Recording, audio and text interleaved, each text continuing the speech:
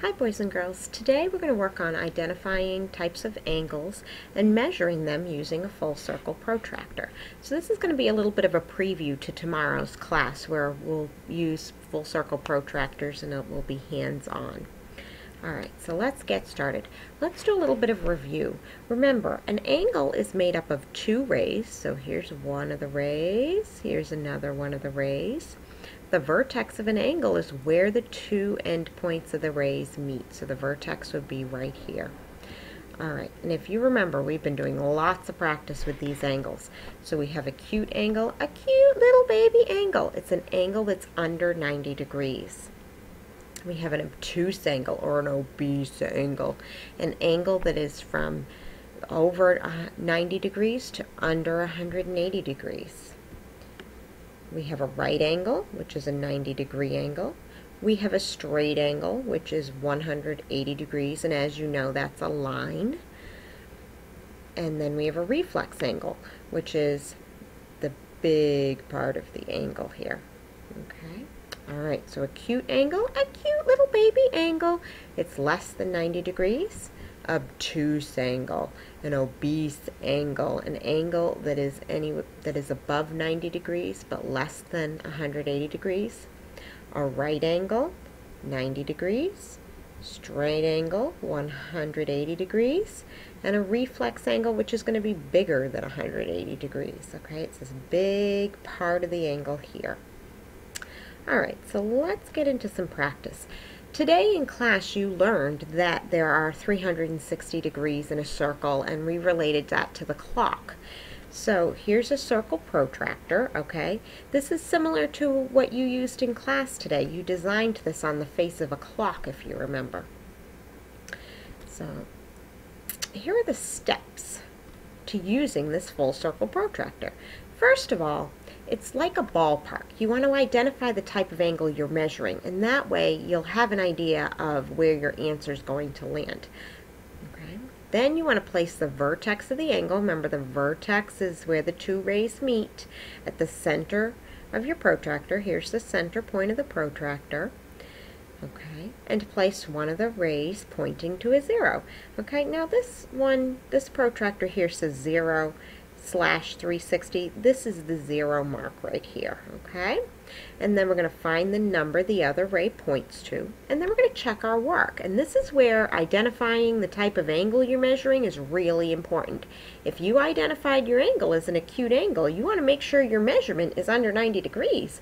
Otherwise, there's a mistake either where you identified or how you measured.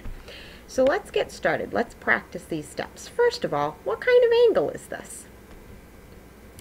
Angle are we talking about here? If you say obtuse, you're correct. So just like a ballpark, I might write this off to the side so I remember.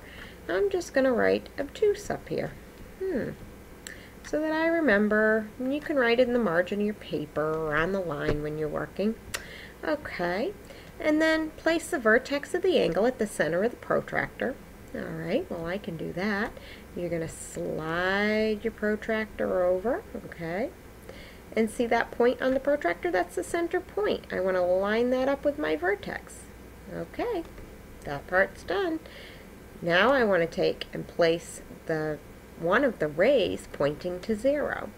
So I want to take and I'm going to slide my protractor, being careful not to unalign my vertex from the center. I'm going to line it up with 0. So notice that I have my protractor. It's in the center point, is lined up with my vertex. One ray is lined up with my 0. Okay, and then I'm going to come over here and I'm going to look and see what degree my other ray is pointing to. Well, gee. Well, I have 100 here and 110 here, and then there's a mark in the middle. So if you think, what's between 100 and 110? 105. And then, well, there seems to be one there, so that would be 104, so 103. So it's 103 degrees. So let me write this down, 103 degrees. Now you can use the degree sign, which is a little circle, or you can write the word degrees, either way. Alright, so let's check our answer. Now that we've identified our angle as obtuse, we measured it, and we got 103 degrees. Well, I know an obtuse angle is anything over 90 and under 180.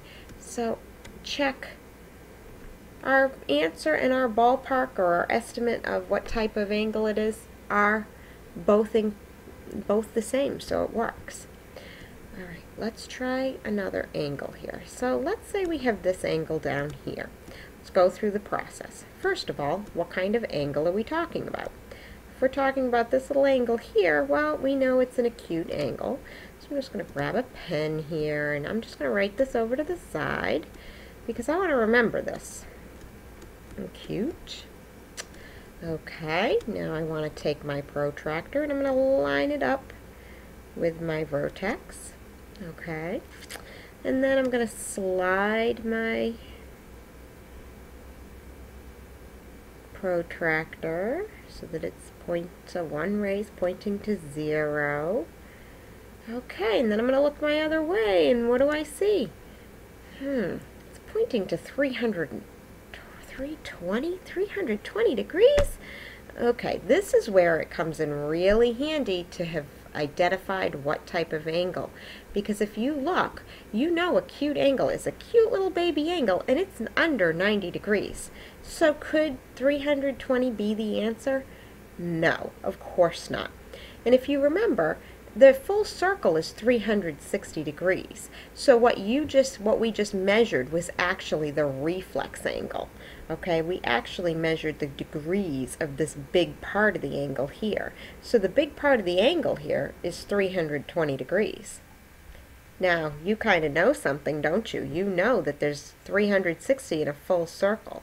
So 360 minus 320 would give you 40 degrees here. So you can figure out that this angle is 40 degrees. Or we could go like this. We could slide our protractor over and line up the 0 on the other ray. And then here we go. If we look straight over, what do we have? We have a 40-degree angle. And that would be an acute angle, because you know an acute angle is a cute little baby angle. Okay? Alright, friends. We're going to practice. We are going to do a lot more practice. I'm going to give you your own circle protractor tomorrow, and I'm also going to review with you how to use the circle protractor in class. And then I'm going to teach you how to draw some angles with that circle protractor. In preparation for tomorrow, here's what I want you to do. I want you to complete the 4 practice problems. In the practice problems, there's already a protractor and it's all lined up for you. You just practice reading the numbers of the angles and figuring out the degrees.